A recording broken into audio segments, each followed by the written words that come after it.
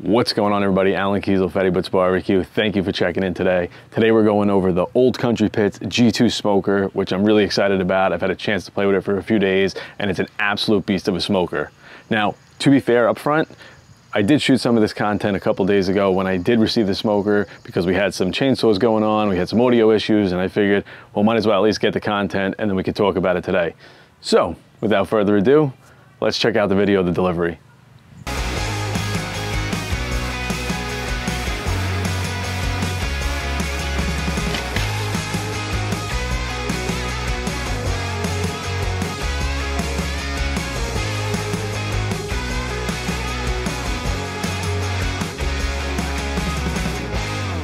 All right, so as you can see, this smoker is an absolute tank, and I definitely recommend having someone help you get it off the grates because that was tough. So real quick, before we get into checking out the smoker and going over how to burn it in and season it and do all the great stuff with it, let's go over a few things that I think most people are looking to know, and a couple questions I got answered from Old Country themselves. So how much is this pit? Well, right now it's retailing for about $18.99 in stores.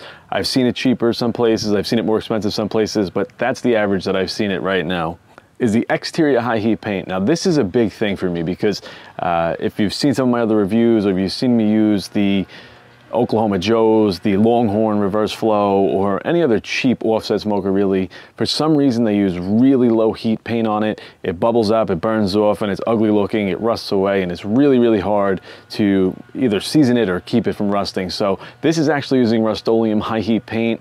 They say it does not bubble, and to be fair, I had this pit up to, I'd say, 475 degrees, probably reaching close to 800 or more on the firebox itself, and I did notice a little bit of paint peeling, but it was only on the bolts, which I'll show you in a minute. So so far so good. I mean, the Oklahoma Joe's would have been bubbling up and peeled off and torched. Does it come with thermometers? Now you see over here on my pit, it has 3 tell-true thermometers. They sent those to me, but it's not going to come with any thermometers. So make sure when you're ordering it or you're picking it up at your local store that you grab some thermometers, because otherwise you'll have to order them online and wait around for them.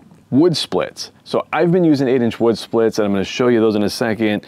I've been getting them from Butler Wood. They sent me a few boxes to try out. 8-inch splits are going to be the way to go here. Now you could use bigger, probably 2 to 3 inch diameter is probably the max you want to go to as well.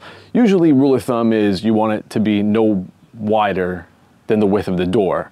So to me, 8-inch, Old Country recommended 8-inch. I've been using 8-inch, and it seems absolutely perfect for this size smoker, especially with the insulated firebox, which we're going to get to as well. You're going to see it actually will burn much better, much cleaner. And like I said, you could use larger splits if you want. If you have them on hand, you don't feel like cutting them down. But if you're going to go out and you're going to buy some, I would recommend 8-inch splits. All right, and that's really much it. I mean, let's not waste any more time. Let's take a look at this pit. Let's get it fired up. What we're going to do is the initial burn-in, which, like I said, we've already done, but we're going to make pretend we're doing it all today. So we have the initial burn-in going down. That we're gonna run at about 400 degrees or so for a couple hours. We're gonna burn off all the oils, and I can tell you when I open this up initially, you can smell those oils and you can see them. So you really wanna burn this one in for quite a while. Then once that's done, we're gonna get a nice coating of oil on the inside. I'm gonna use Pam because that's what I have on hand right now. Sometimes I use beef tallow. Any high heat smoke point cooking oil is gonna work, but Pam is always the way to go. Quick, easy spray down. Now, I'm going to be completely honest again, you're going to see in the video I'm using Pam, but normally I would probably spray it and then wipe it down with a towel, maybe a workshop towel so you don't get all the lint and dust off of it. But I usually like a nice clean surface. We avoid the drips, we avoid the puddling at the bottom, but in this video you're going to see me spray it. So if you want, and I do recommend it, wipe it down, get a nice even coating on the inside of it before you light it up, and then season it in. All right, let's get to it. All right, so this is the oak I was talking about before. This is Post Oak 8-inch splits by Butler Wood. You can get it online. Shipping's actually fair. For the price, it's great. There are more expensive brands out there that I do not recommend, just because, I mean, the quality of this is great. It's not kiln dried, it is actually seasoned, which is, you know, usually better. There's always a debate, kiln dried versus seasoned, but I'm a big fan of seasoned wood. This is seasoned, it lights up amazing, very quick, burns for a while, so definitely check them out. I'll see if I can grab a discount code. I'll throw it in the description below. So let's stack them up and get this fire going.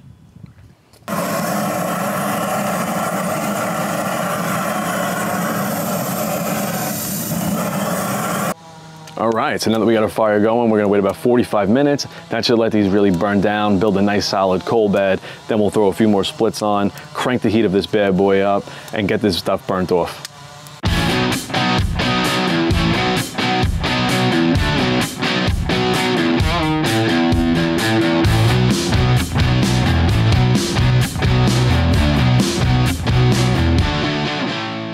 All right, so one of the new features we have here is the smoke collector. So if you're coming from something like the Brazos, they don't have smoke collectors on them. We have it added here. It is not the entire diameter of the cooking chamber. Does that matter? I honestly don't know, but it's here. Does it work? Again, it's one of those things where some people say they're beneficial and they really help, and some people say they really don't make much of a difference. Either way, we have it. I have noticed though one thing. This is a new 33-inch in length smokestack, and with the diameter of it and the length of it, it does seem to have really, really good draw. Probably too good, in my opinion. And I notice I have to probably close down the damper on the smokestack about 1/3 of the way, sometimes even half, depending on what temperature I'm running this at, in order to get even temps across. Because what happens is when you get the draw that's flowing through so quickly and the smoke collector and the smokestack can't get it out fast enough, you start building up that pressure here, and you get much more heat on this side of the smoker than you do on this side, even though the fire's there, because it's pulling it through so fast and it's just building up right here. So from what I've seen, I haven't really been able to run this with the damper wide open like I usually do on some of my pits, but closing it down, it definitely doesn't have any impact. You still get clean smoke, you still get great burning fires, and you get nice even temps across this. Will that change as you continue to smoke on it and as it builds up? Maybe. But for now, that's what I have noticed about this smoker. So if you're using it and you're not seeing the same temps from left to right, try closing down the damper a little bit, and I think it's definitely gonna level out for you. All right, so let's talk about this firebox, because this is probably one of the biggest talks right now about this smoker, and probably one of the things that makes it one of the best smokers out there for this price range. So this is an insulated firebox, and that's really great for people like me who live up north, have more colder months. Down south, it's probably not as needed as much. It probably actually could be a downside, I guess, depending on the heat outside and where you live. But for up here, what's really nice about an insulated firebox is it really helps contain the heat. Now on cheaper smokers, lower price smokers, thinner steel smokers, it's gonna take a lot to really keep that heat going in colder months, because it's cold outside, the metal's not gonna be able to hold that heat as much. So by having an insulated firebox, it's gonna hold the heat, it's gonna keep your coal bed, and it's just gonna make your overall experience of smoking in colder temps much better. All right, so here we have a 1/4 inch thick steel on the inside. We have 2 inches of mineral wool insulation in between, and then we have another 1/8 inch steel on the outside. So that's a total of 3/8 inches of steel and 2 inches of mineral wool on the inside. Now, it does have this lip here. I don't know if it does anything. I am missing part of it here. I personally like it when the door is flush. It allows me to just clean out the ash much easier. You have an ash tool, you wipe it down. It is gonna block it. Not that much of a pain in the butt, but you know, it's just something small thing to think about. On this door, you have the damper as well built in. Now, normally on a smoker, usually of this size, I would probably leave the door cracked about 1 inch and let it run, but I've actually noticed that you can shut the door completely, leave this damper open, and it's gonna have some serious draw. So I don't think you really need to leave it open. You're probably just gonna waste heat at that point, but if you need to, you know, lower the heat down because you have that insulated firebox, you put too much wood in, you could open the door and definitely bring the temps down inside the pit. Also, I don't know if you can see in the video, but there is a little bit of peeling. I did put a little seasoning on it, actually possibly a little rust starting, so I'll have to hit that again, but these bolts definitely, the paint on them started bubbling once I hit it. I did put a coat of oil on top. I'll probably continue to do that.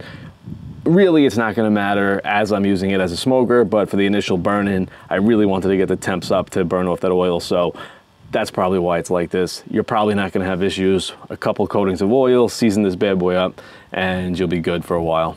So the only modification that I did make is adding this 1.25 inch ball valve with the extension. I definitely think this is something that should come on every smoker.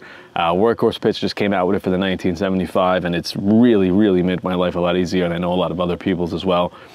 So this allows you to obviously cut the flow of the drip if you need to. If you're transporting, if you're moving it, you don't want it to drip, turn the ball valve, close it off, and it'll keep the oil inside. And then when you want to drain it, you can just open it back up. And what's nice is you can just hang, I got this from my Oklahoma Joe's, little disposable pan inside, and you can just hang it right here on the ball valve, let it drip in. You don't make a mess, you don't destroy your patio.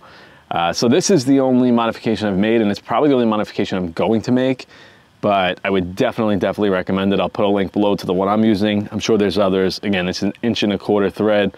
You can find it on Amazon fairly cheap.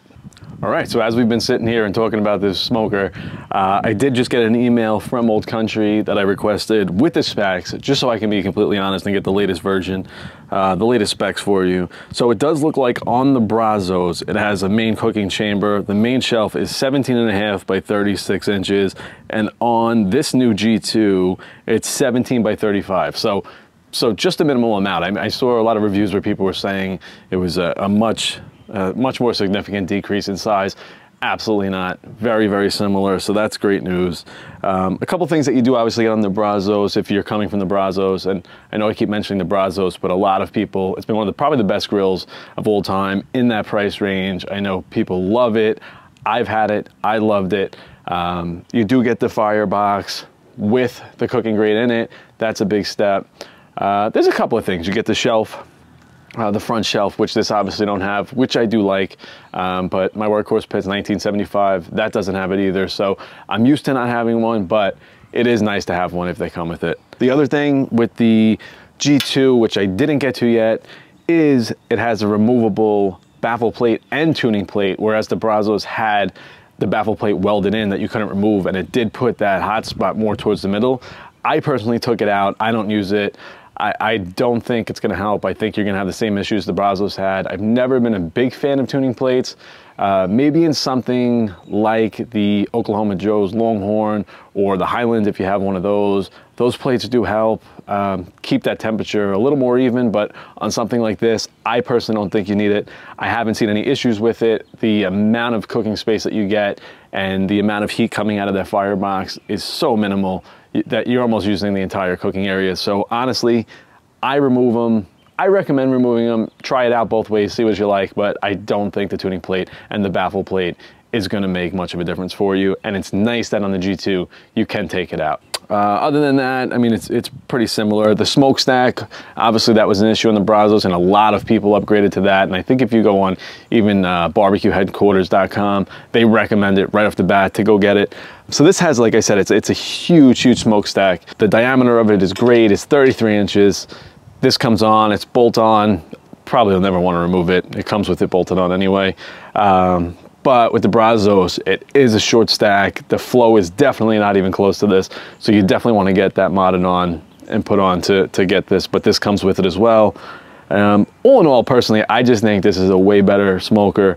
Now there's obviously a bigger price difference, and we'll talk about who is this for, is it worth upgrading a little later, but all in all, I think this is probably the best smoker that you're gonna get in this price range if this is in your budget.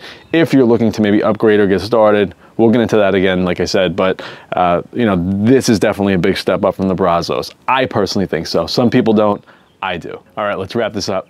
So who is the smoker for? Now, I think this is a much tougher question. I see people answering it all the time, and I don't necessarily agree with a lot of the answers I see. If you have the Brazos, is it worth upgrading to the G2?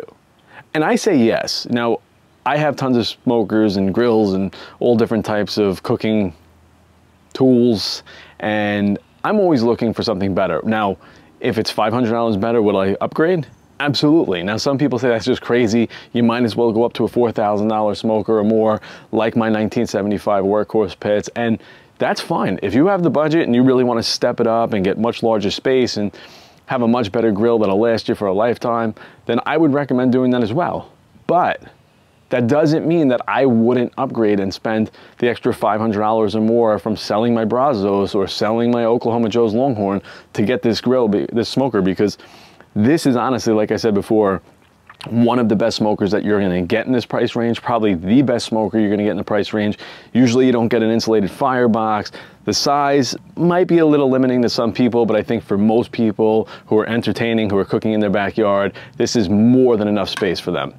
I think it's much easier to maintain a coal bed. I think it's much easier to keep your temperatures consistent. You're not gonna have the big swings. I walked away from this for quite a while the other day because I had something to do. I came back and the temps actually didn't change much. Now, if that happened in the Longhorn or in my Brazos, we would have had a dip and we would have had to recover, and I would have had bad smoke. And I just know that's such a headache and something I personally don't want to deal with when I'm trying to cook and also trying to enjoy my day when I'm smoking. So unless you're using a pellet grill and you want to walk away and not have to worry about it, something like this with an insulated firebox is definitely going to make your life a lot easier. The barbecue is going to be much better. So yes, I would definitely upgrade from the Brazos. You also have the question, is it good for beginners? And I think it's an amazing smoker for beginners. Now, a lot of people say start with something cheaper that you have to learn and deal with, and I personally don't agree with that. You know, you go for something like the Oklahoma Joes where you're getting an 1/8 inch thick steel, or the Picos, you're getting an 1/8 inch thick steel. It's much harder to keep that heat inside. The fluctuations are much higher. You're constantly putting wood on. You can't really run a coal bed big enough to get those logs hot enough. So I think it's more of a headache, and I think, yes, are you learning how to manage a fire and how to use a smoker? Absolutely. But does that mean you want to be doing that?